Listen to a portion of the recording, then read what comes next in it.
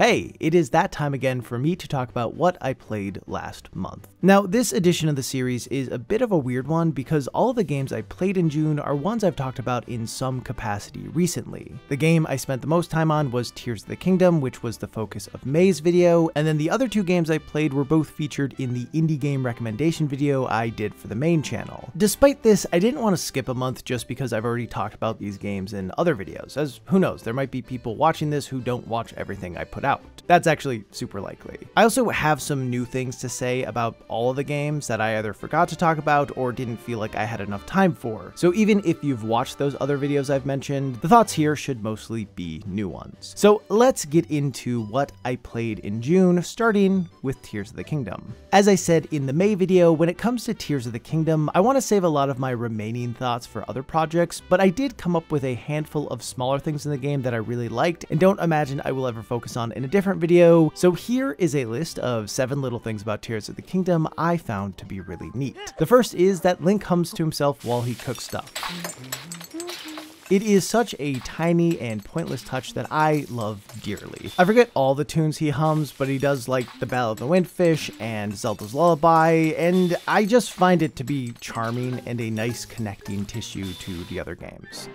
The second thing is the stabilizer. The way this device works is when you hit it, it stands up. I don't know, I just think it has a lot of cool potential uses, the most obvious of which is creating a catapult, something I did a bunch of times. And I hope someone smarter than me makes an awesome, elaborate device based around it. Third is that the HUDless option takes Link's hearts off the screen. I love only seeing information when I need to see it, and I really enjoyed not having anything to distract from the world. With that said, there should be more customization options for the HUD. It being all or nothing is not ideal. They could have done a lot better. The fourth thing is that the sound Tulin makes when you use his gust ability is very similar to the bird whistle in Twilight Princess. It's a nice callback, and clearly I am a sucker for fan service. Fifth is the minecart shield. It's just a cool fusion that is fun to mess around with. Also, it's a combination I expect a lot of players will run into pretty early on, and acts as a good way to show off that there are tons of wild fusions in the game that can be surprisingly useful. Sixth is skydiving. They really nailed the animations and general feeling of it. Every jump felt exciting, and I loved going into the fast dive and just barely landing in what I was aiming for. Very cool stuff. And the last thing I liked is the Stable Trotters rendition of the stable theme, which is Epona's song. It's a beautiful version of a classic Zelda tune, and I love that it does the Terrytown thing of having the song change as you bring in more members. Yeah, that's a good list for now.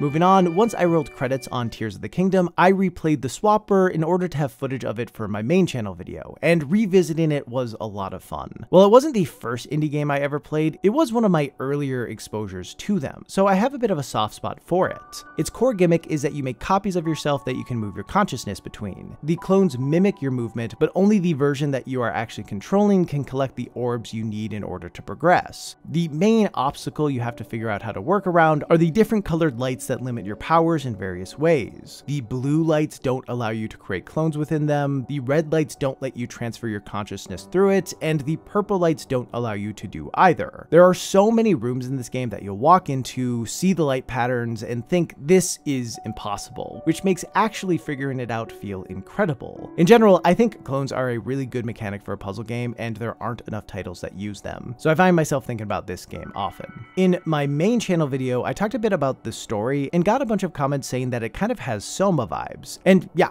it 100% does. I think if you like Soma's narrative, then you'll find a lot of stuff to like here as well, even though it isn't nearly as story focused. It also explores the idea of swapping consciousnesses in a different way than Soma, which is nice too. But yeah, it's a classic indie game that I think has mostly been overshadowed by its contemporaries, so if you haven't given it a shot yet, you know, consider it. The last game I played in June was Cassette Beasts, a title that takes a good chunk of inspiration from Pokemon, but distinguishes itself in a bunch of notable ways. Interestingly enough, I had finished writing the script for my indie game recommendation video when I started playing Cassette Beasts, but after an hour of trying it out, I knew I had to add it to the list because I was enjoying it so much. One regret I have about the way I pitched the game in that video is I mostly only talked about the combat, which is worth focusing on as it does some interesting things with type matching matchups and monster fusions, but there is a ton of other cool stuff about Cassette Beasts that I neglected to bring up. So I want to touch on some of that here. Arguably, the biggest thing to note is that it's an open world game. Similarly to most open world games, there is a loose progression path players will most likely follow due to the layout of the world and the fact that certain areas have higher leveled enemies. But unlike most open world games, you don't have to complete the main objectives in a specific order. On your journey, your primary goals will be battling rangers, who are this game's equivalent to gym leaders, uncovering train stations that house the bosses who hold the secret of the island, and helping out your companions with various personal quests. You are free to do these things pretty much whenever you want. Like, there's a ranger you're intended to fight first and a different one you're intended to fight last, but you theoretically can fight them in any order you want. All in all, I think the structure of how it uses its open world is solid. It gives enough guidance to give players a satisfying sense of progression, but also gives them a ton of freedom to explore the areas that intrigue them the most and take on any challenge they come across, even if they're underleveled. Also, if you've actually been watching this video and not just listening to me talk while you have it playing in a different tab or second monitor, you've probably noticed that the monsters actually roam around the world itself. I love this choice because I much prefer combat being triggered by me running into something than a random encounter. It allows you to feel in control of your experience, making running around the world feel a lot better because you aren't being stopped out of the blue. What makes exploring even more fun is that capturing certain monsters gives you abilities you can use out of combat. This not only incentivizes catching as many beasts as possible so that you can get all of the abilities, but it also gives you new ways to engage with the world, whether that be reaching areas that would otherwise be inaccessible or solving puzzles. You can also use some of these abilities to help out with combat. For instance, there's a dash you can get, and if you run into an enemy while using it, they take a bit of damage at the start of the fight. Overall, it's a cool mechanic that brings together combat and exploration in a neat way. Yeah, that's most of what I wish I had covered in the main channel video, and hopefully it gives you a fuller picture of what the game has to offer. Anyway, that's all I've got for this video. June was a pretty hectic month for me, which made it hard to spend all that much time playing games, so sorry that this selection is a bit light. It should be better next month though. See you next time, unless I decide to stop doing this.